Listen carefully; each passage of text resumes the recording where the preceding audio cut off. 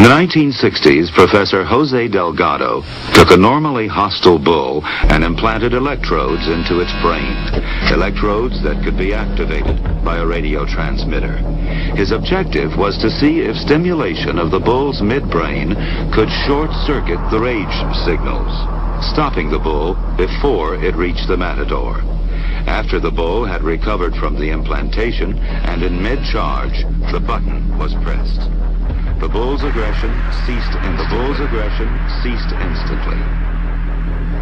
A clearer experiment was performed with cats. In this classic example, the hypothalamus, the rhythm maker, was implanted with electrodes. Could it be responsible not just for rhythms, but also for rage? The switch is turned.